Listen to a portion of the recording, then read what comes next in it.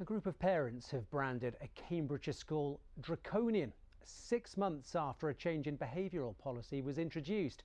They claim pupils at St Ivo School have been given detentions for minor mistakes like forgetting pens and books or talking in class, which is affecting their mental health. The Astraea Academy Trust says it's helped to create a safe, calm and purposeful environment. Kate Bradbrook reports. I think the thing that concerned me most was just hearing that the behaviour policy was making kids really fearful about going to school and developing tics because they were so worried. We have children who are scared of forgetting their spare pen, their spare pencil, because they'll get detention as a result. So draconian now, they're not allowed to raise their hand in class.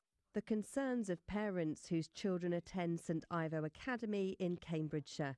Since September, they say a change in behavioural policy and strict new rules have left some pupils seeking access to mental health services. One of the most appalling really is their lack of basic human rights, which is the toilets.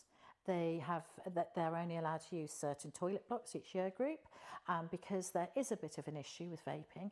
They're often sent away. The toilets are often blocked off, and then they go into classroom obviously needing the loo. They're not allowed to go to the loo. So you have got teenage girls starting their periods leaking in class. You've got children actually having a toilet accident in the classroom. Hearing about children that aren't drinking at school all day because they're so worried they won't be able to make it to the toilet. It's just that welfare. The Parents Forum has surveyed 379 pupils and written to the school. The NASUWT union represents just over half of the school's teachers. They say it's affecting well-being. The amount of teachers leaving, even at Easter, from St Ivo Academy is above what we'd normally expect because they are unhappy. Because again, they feel their professional autonomy and judgments are being undermined. They also feel very stressed by the continual monitoring by the management of the school.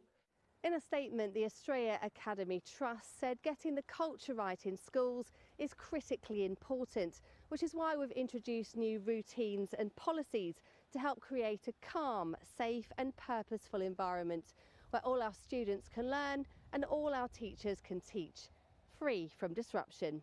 Astraea says it regularly runs listening sessions and forums, but these parents and many others feel their concerns are falling on deaf ears. This problem's only going to get worse. What do we wait for? A child to commit suicide? It has to change, and it has to change now. Kate Bradbrook, BBC Look East. Let's take a quick look now at some of today's other news.